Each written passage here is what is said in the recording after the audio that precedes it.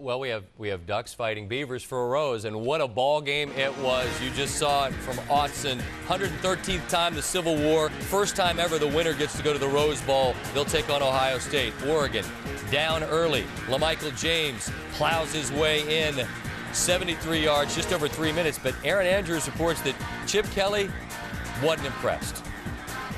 After Oregon's scoring drive, head coach Chip Kelly met his quarterback on the field, not to congratulate him and say, hey, great job. He said, hurry up. Why are you guys taking so long? Let's go. Move quicker.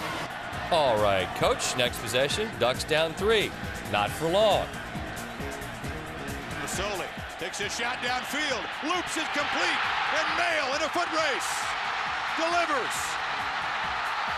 Hey, Coach Kelly, is that quick enough for you?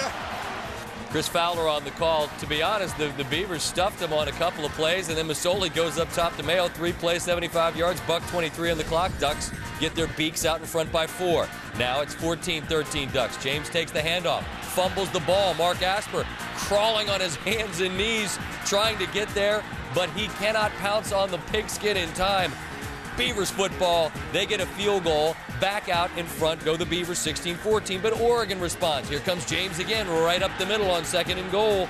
Oregon retakes the lead. Not a lot of time on the clock, but Oregon State does not sit on it. They come right back down the field. Sean Canfield to James Rogers.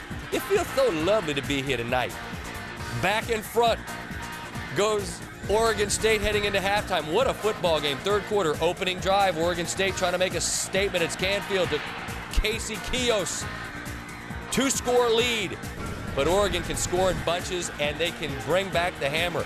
LeGarrette Blount seeing his first action since being suspended in the opener against Boise State in a game that was disappointing on so many levels, and then he punched an Oregon State player, and here he's punching defenders the right way with his physical brand of running, and then later in the drive, shows a little swiftness to get outside, and you're not stopping that man. First touchdown since the Holiday Bowl last year. Oregon back within 2 after an Oregon State field goal makes it 33-28. Here comes James again. You've got the power, and then you've got the speed. Forget it. If 21 gets behind you, you can play the fight song. 52-yard touchdown. They go for 2 to try to make it a 3-point game, but do not get it. So it's a 1-point game in the fourth quarter. Beavers down by 4. 3rd and 8. Kenny Rowe with a big sack. Mike Riley decides to go for it on 15. The coaches went 4th down crazy late. Rather than go for a 45-yard field goal, his kicker hadn't missed all night. Instead, looking for James Rogers, who's right at the 1st down mark. Can't get it, so the Beavers turn it over on downs. Ensuing Oregon drive, 3rd and 2, under 4 to go. And Blount stuffed. And Chip Kelly decides, as Riley did before him, we'll go for it on 4th down. And what a play here. Masoli wants to pass, but can't. Looks like he'll be stopped, but spins off a defender for another set of downs. Lance Mitchell was right there, made a super play, but Masoli just spins off him.